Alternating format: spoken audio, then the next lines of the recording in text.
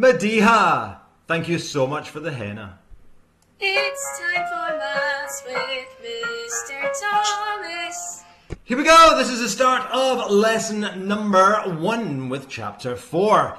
I'm looking at multipliers, but I'm splitting multipliers up not across 1 or 2 or 4 lessons. I'm splitting it across 3 lessons. Yeah! It's an important part of percentages, so I'm going to start off with the basics, just looking at a single increase or decrease using multipliers. What's that, Mabel? What's a multiplier? Good question. What is a multiplier? Well, if you have a value that's going to be increasing or decreasing by a certain percentage, you could obviously work that percentage out and either add it or subtract it to your original number. However, if it was increasing or decreasing multiple times, that would take quite a bit of time to do.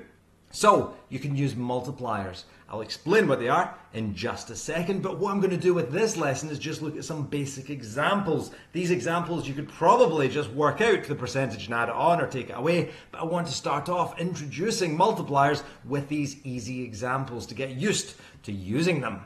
So a multiplier is a number, and the way you work out the multiplier is you start at 100%. You're always going to start at 100. Always? Yes, every single time, Daniel. And what you do is you then add or subtract your percentage. So if something is increasing by 15%, you would add 15. If something is decreasing by 10%, you take away 10. You add or take away the percentage you're increasing or decreasing by. Once you've worked that out, 100 plus or minus your percentage, you divide it by 100. Well done, Bethany. You always divide by 100. You always do that. Yes, every single time.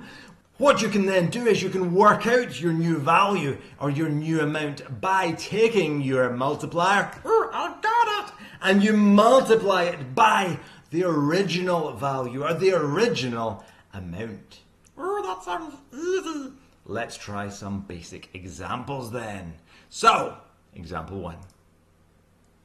A jacket costs £80, but is reduced by 15% in a sale. Can I buy it? Sure, if you can afford it. Let's find out. What is the sale price? So to work this out, we can see we have the jacket. It's costing £80 and it's reduced by a percentage. So we could just work out the 15% and take it away. Dead easy, we can do that. But again, this lesson's all to do with getting used to using multipliers. So we can apply that to the second and the third lesson in this chapter. This lead-in lesson should make that slightly easier. So using multipliers, what you do is you always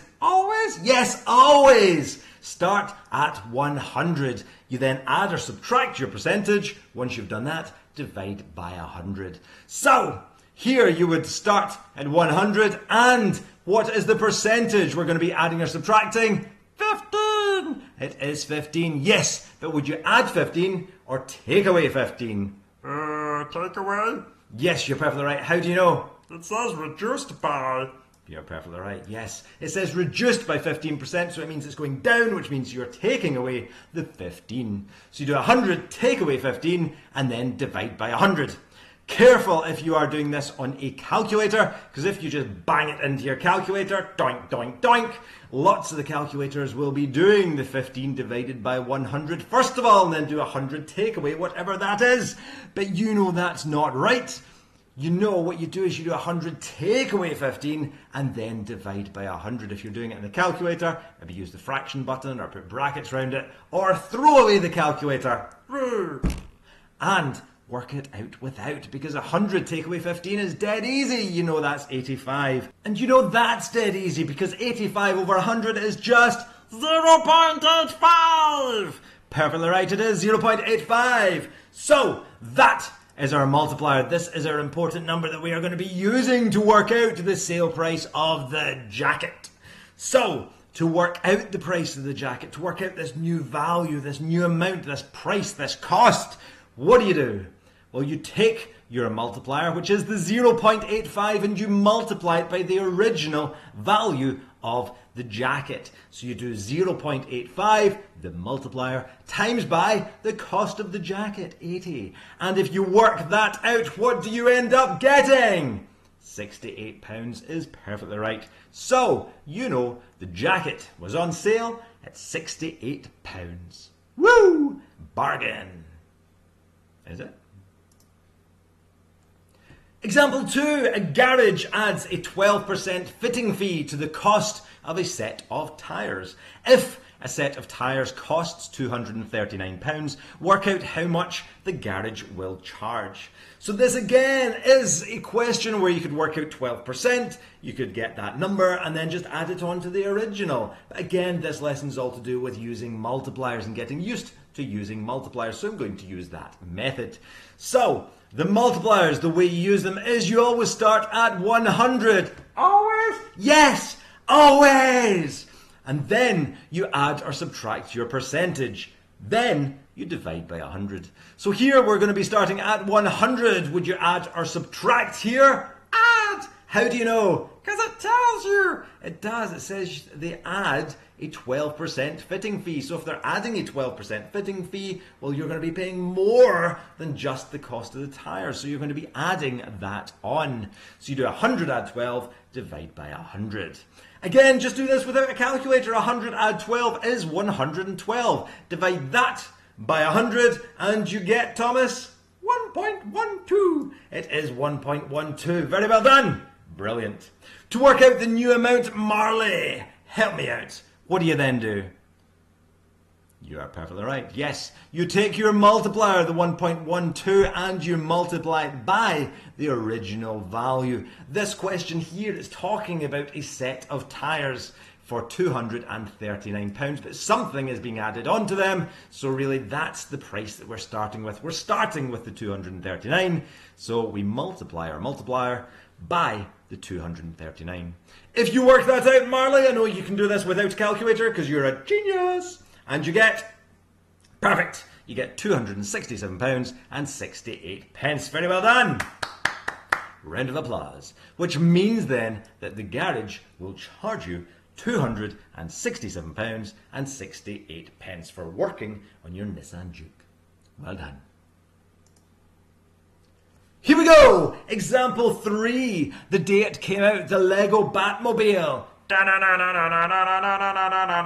Batman! Cost £460. Its value then dropped in the first year by 23%. And then during the second year, when the latest Batman movie came out, its value increased by 58%. How much was the Batmobile worth after these 2 years?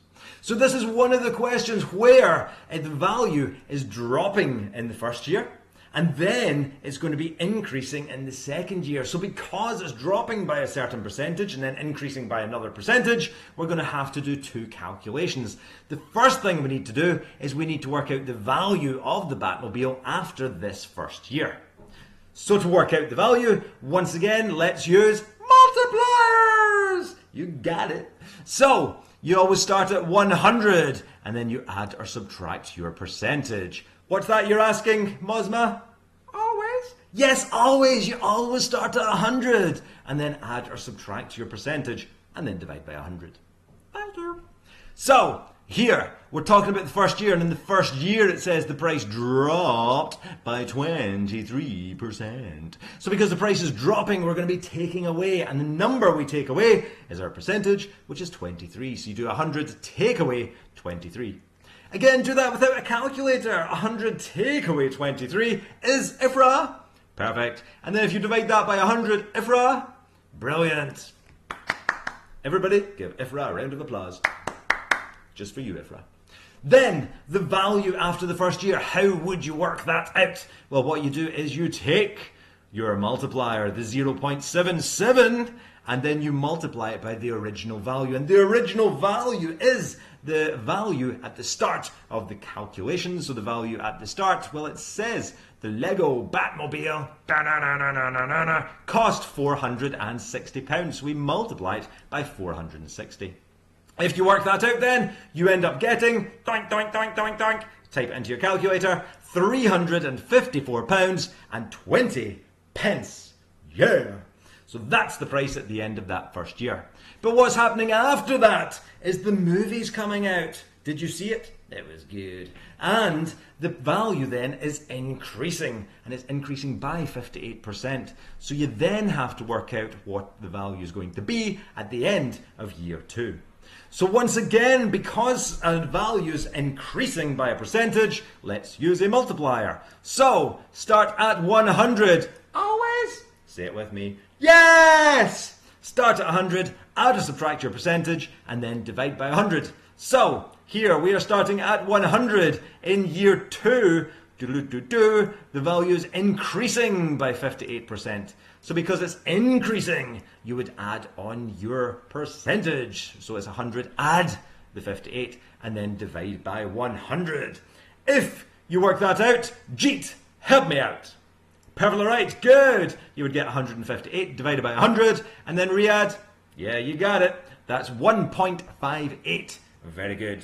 Owen, what do you then do for year 2? How do you work out the value? Perfect. You take the multiplier, the 1.58, and you multiply it by the original value. Just be careful though with this. Even though I'm saying it's the original value, I'm not going to be using the 460. When I'm saying the original value, I mean the value at the start of the calculation. And the value of the Batmobile right now at the start of this calculation is this. It's the £354.20. So that is what you want to multiply the multiplier by. So the value at the start of the calculation, well, it's £354.20, so that's what you multiply it by. If you work that out, you end up getting the Lego Batmobile to be worth £559.64. Correct to 2 decimal places. Woo! Try some of these questions. Once you feel you have mastered multipliers, move on to the next lesson. The next lesson and the lesson after that, a little bit more with multipliers, but it starts to bring in more of the National 5 style questions, where you're having to work out the value of something after 8 years, or 9 years, or 27 years, or 16 months. This is just a lead-in to that. Give it a shot in the Lecky Lecky and National 5 book, page 328, exercise 31A. Good luck. Have fun. Batman!